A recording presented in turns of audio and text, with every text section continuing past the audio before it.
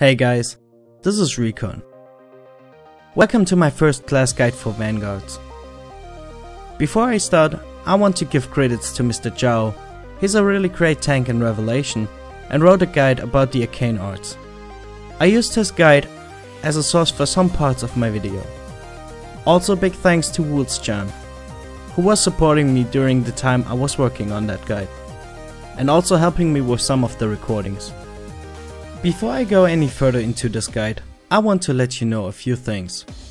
The skill descriptions were not completely translated, so instead of using my own panels for the skill descriptions, I was using screenshots of a skill planner with translations for the Chinese version. I added a link to the planner in the video description below.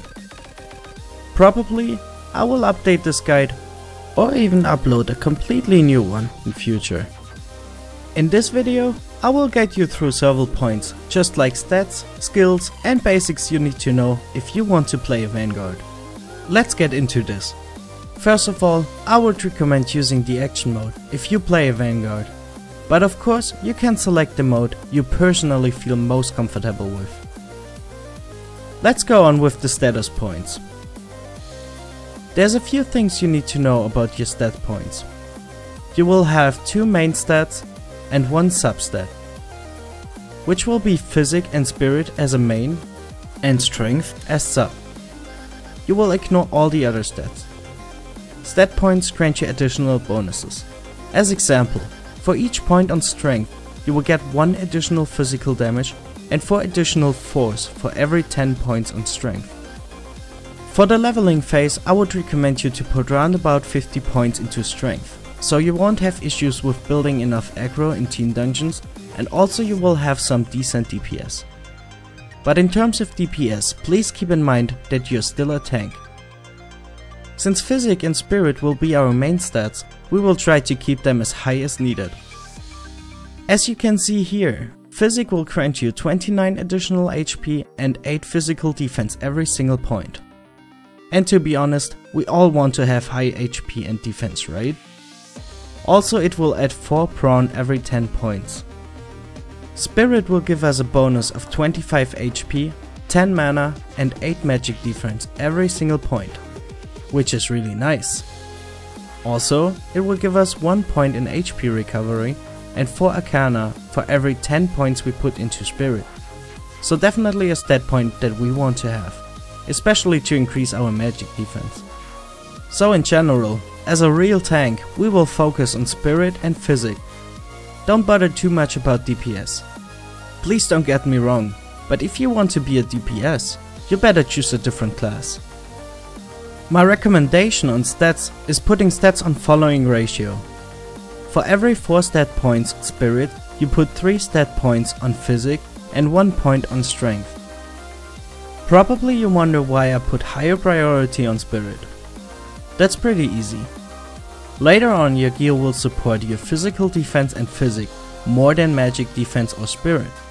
So you want to compensate that by having tons of spirit.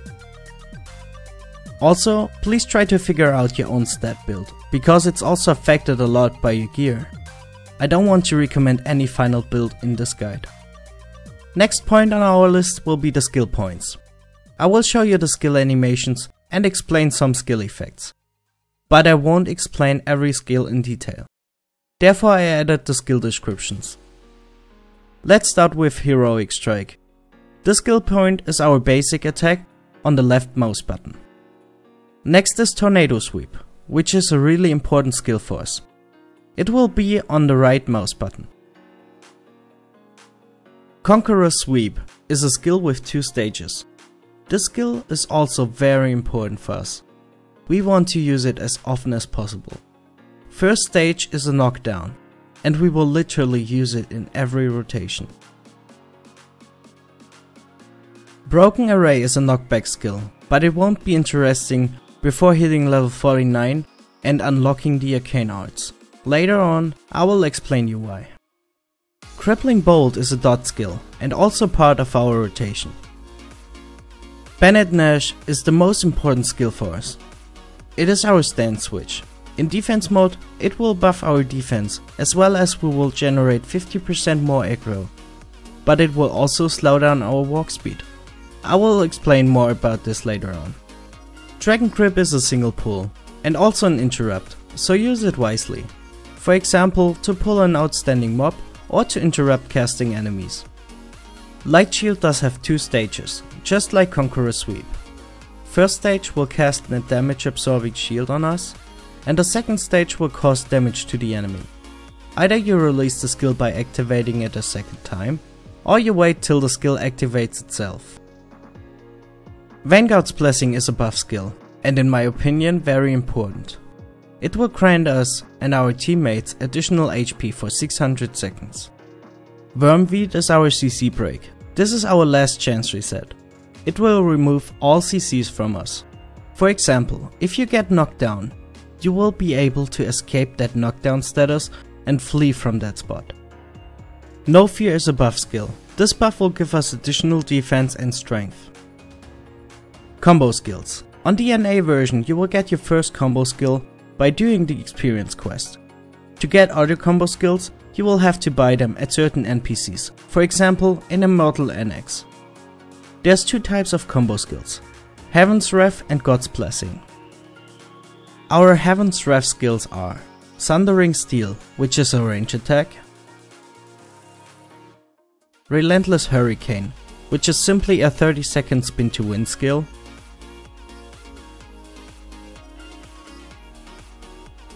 Blazing Charge is a long-range charge skill,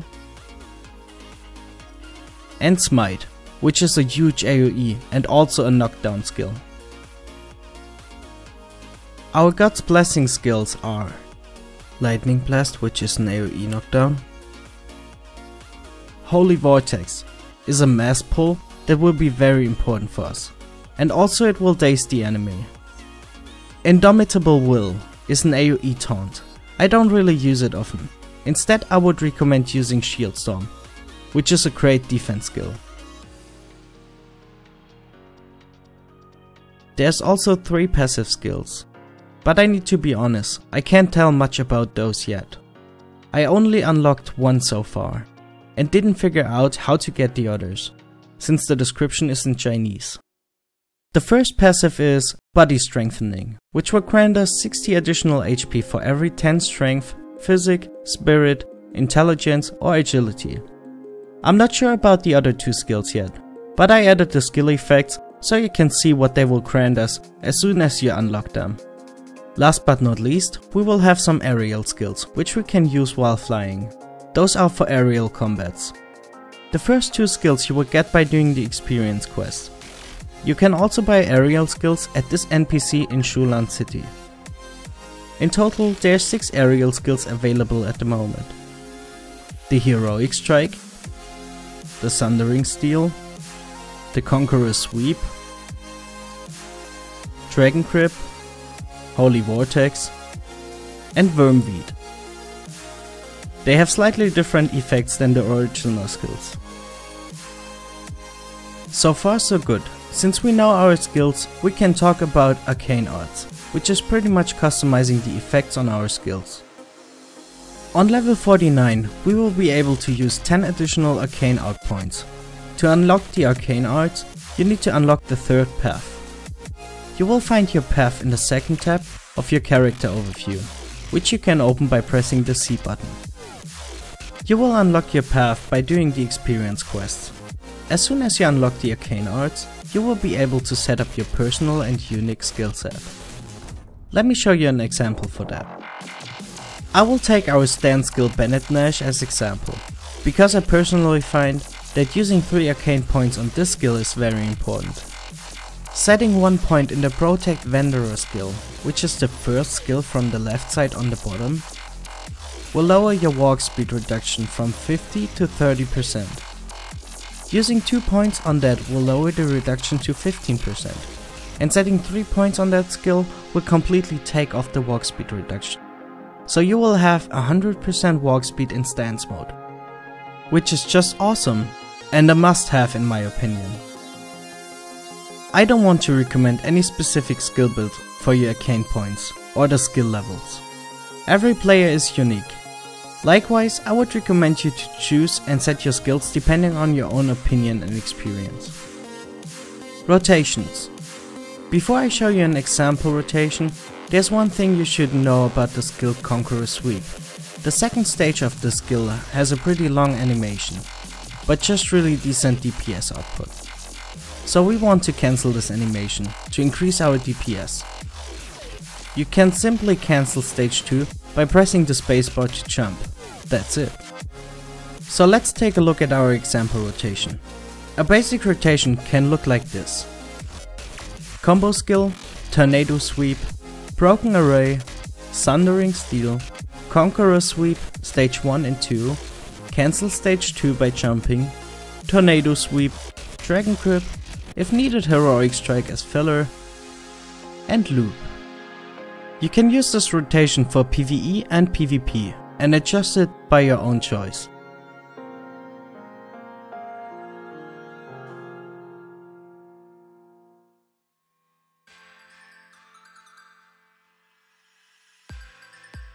For PvP, there's a few things I would recommend. Save your Blazing Charge to either flee from the enemy or in the worst case to get enemies off your healer. As tank, I always recommend to keep an eye on your healer. This is really important because if your healer dies, you will be dead too for at least 90% of the time, so take care of your lifesaver. Use your Heroic Leap to charge towards enemies, it will also knock them down, which will give you time to use first skills after charging, for example Holy Vortex in mass PvP. Use Holy Vortex wisely, it has a moderate cooldown and you don't want to waste it, especially in bigger battles. Be careful with the usage of Wormweed, I would recommend using it as a last chance reset, just like Shield Storm. Those skills will save your life if you time them right. Let's talk about aggro. Most important for building aggro is a working rotation and the usage of aggro skills. Make sure that you activate your defense stance to accumulate enough aggro. Use high DPS skills, which means use as many combo skills as possible. At this point I will exclude our Spin to Win skill for building aggro because the DPS is too low. Use the Holy Vortex AoE, which has high DPS and short cast time, to taunt surrounding mobs, for example in dungeons. And that's pretty much it. In short, the higher the DPS, the higher the accumulated aggro. Also, you should think about setting arcane points into Dragon Grip to build additional aggro with that skill. I hope I didn't miss anything real important. If you liked this video and want to see more of my content, please support me by smashing the subscribe button. And as usual, if you have any suggestions, questions, or just want to discuss about this video, feel free to do so in the comment section below. Hopefully see you soon guys, and thanks for watching.